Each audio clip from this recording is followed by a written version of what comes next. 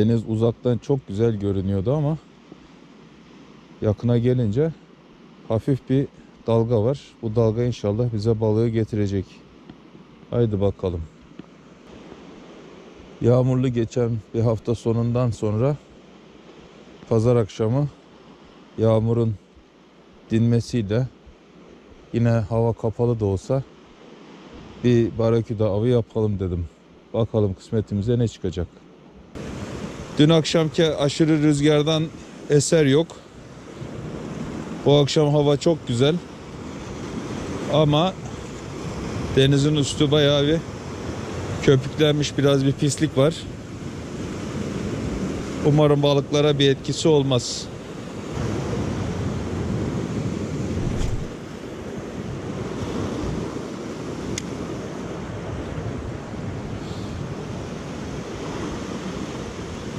Burası Antalya'nın ile Gazipaşa'nın arasında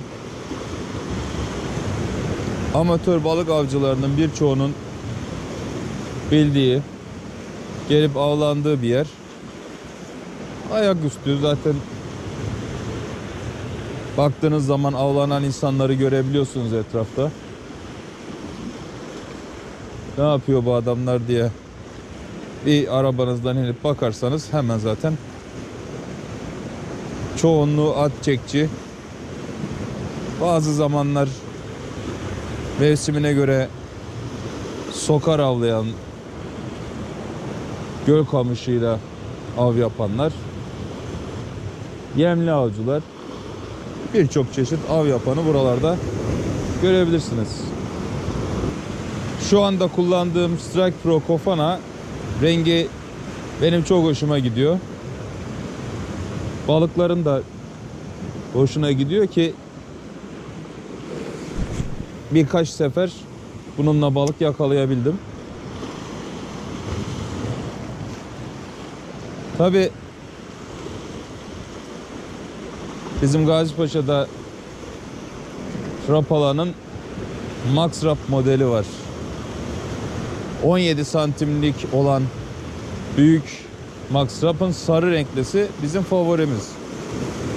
Ama bu demek değildir ki başkaları da yakalamıyor. Ben mesela Gazipaşa'da en çok Barakuda'yı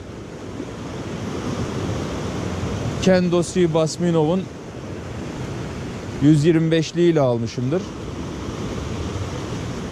31 numarası mesela benim en sevdiğim renk. En çok da onunla almışımdır. Başka rapalalarla da, daha doğrusu başka maket balıklarla da alabiliyoruz. Yeter ki balığın görebileceği bir renkte olsun ve merada balık olsun. Balık varsa birçok maket balık nasıl olsa balık yakalar. Erimi iyi olduktan sonra, yüzüşü ve rengi uygun olduktan sonra markası pek önemli değil tabii.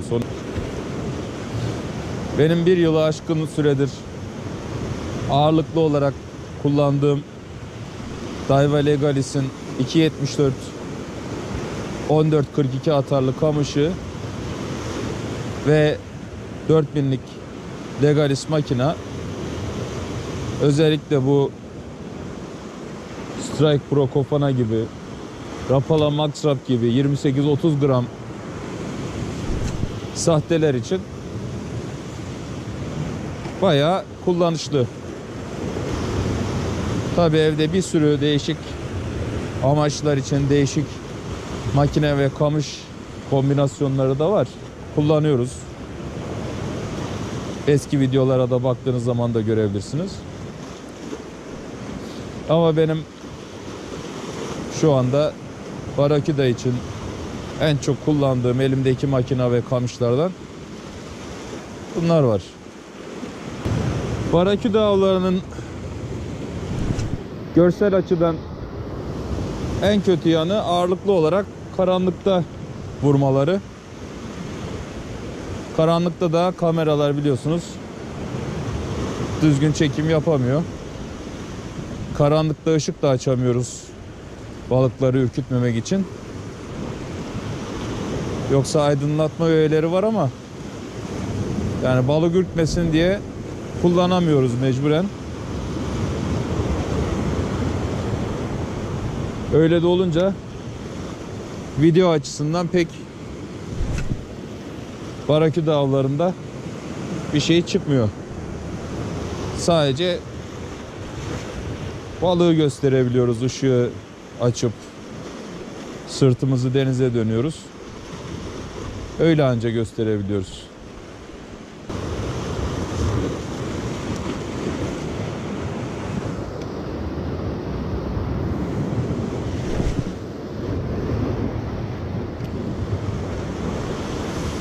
Evet, havaalanına doğru bir uçak geliyor.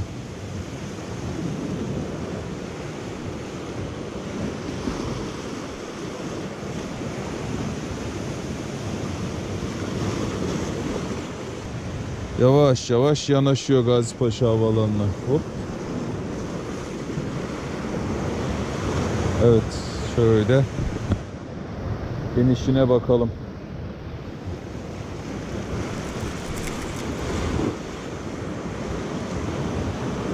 Oltamızı çekerken bir yandan da uçağın inişine bakalım. Allah Allah.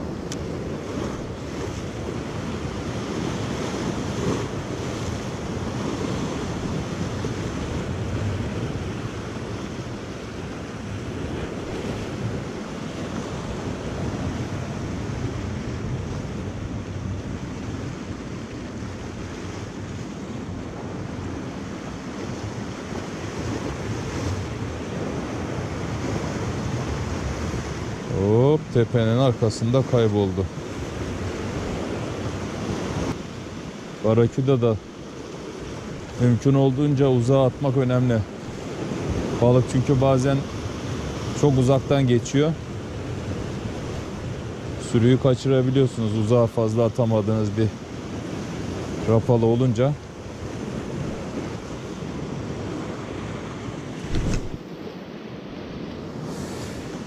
Evet, üst üste ikinci uçak. Yaz geldi. Yaz geldi demektir. Böyle uçaklar arda arda iniyorsa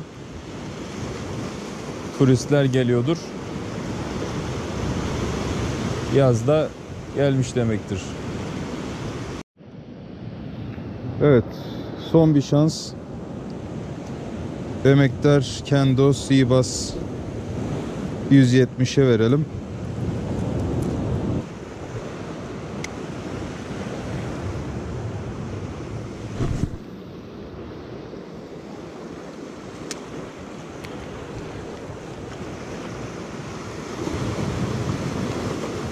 Aha, aldım.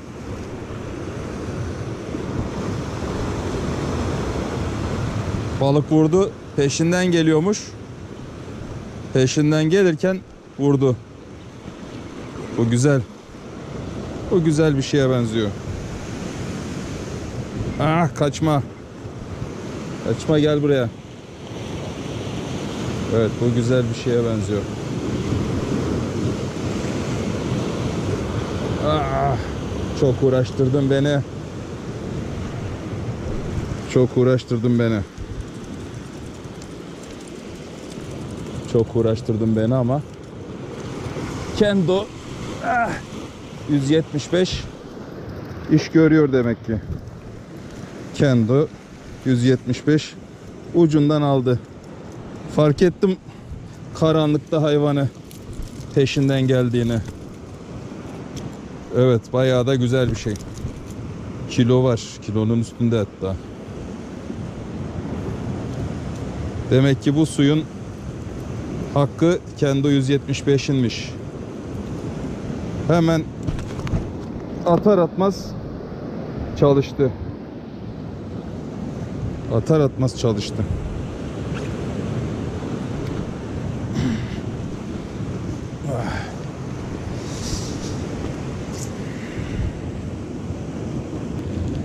Maşallah.